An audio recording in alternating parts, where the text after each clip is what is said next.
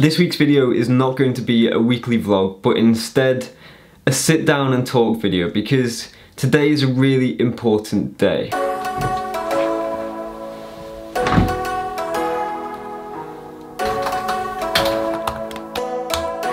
Today is Monday, the 11th of September. It's just turned 10 o'clock and I have read through my dissertation for the last time before I submit it. The official deadline is in 2 hours. I finished this 3 weeks ago now, but I always think it's important to have a look back through and make sure it's all solid before you submit it. This is a big moment for me, so I wanted to share it with you. So that is the last time I will ever have to submit an assignment to the uni. That's both freeing and terrifying at the same time. If you've been to this channel before, you'll see that I've made 2 episodes documenting the process of writing my dissertation. Well, now that I've just submitted my final dissertation, I just wanted to summarise that and give a bit of closure to that series. Where do I start? I suppose I should start with what my actual degree is. My undergraduate degree is a Bachelor of Arts in Human Geography and the Environment. That was done at the University of York. I started that in 2019 and finished it in 2022.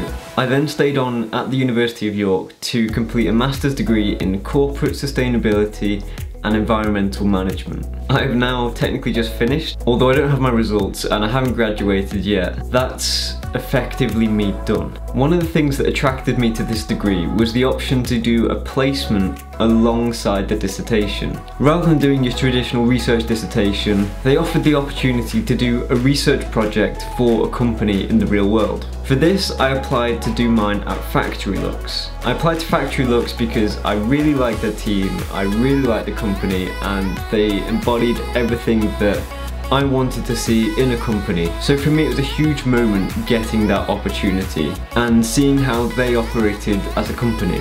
My research project was a product lifecycle assessment of one of Factory Lux's products. They're a circular economy based commercial lighting company, and it was my job to effectively quantify the impact that their product has and the effectiveness of their circular economy processes. So throughout this, I visited the factory multiple times to collect data and to liaise with their team in order to gather the data that I need to write this project. Overall, I'm really happy with the project that I've completed, and I hope it gets me the mark that I want. The biggest takeaway from this was the experience that I gained through doing this practical real-world product lifecycle assessment and actually getting to apply these skills that I've been learning for the past year to a real-world situation. I feel like my undergraduate degree was a lot of theory, whereas this master's was very practical, which is something that I really valued about the course.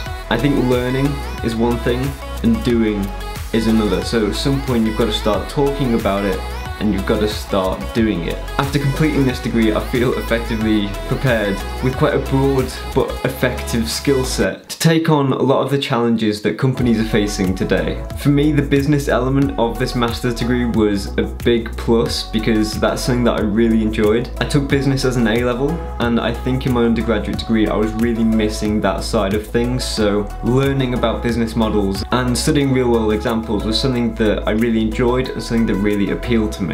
So as you've already seen, I've done a literature review, developed a methodology, I've executed that methodology, collected results, discussed those results, and then summed it all up in this paper. The word limit was 8,000, I was at about 7,800. I cut that down from, I think I hit maybe 13, maybe even 14,000 at one point. So now that I've finished and submitted this dissertation, I think I'm ready to move on into the real world and take on a role where I can really apply these skills and apply this passion and drive that I have to a real world scenario. Hopefully I can let you read this dissertation after it's finished, but I'll keep you updated on that. For now, thank you for watching this short video, and make sure to subscribe to my socials. Follow me on Instagram, TikTok and YouTube. They're all at Skehan. Thank you for watching, and keep an eye on my page for updates about sustainability, about my career and how that's progressing. I'll see you later.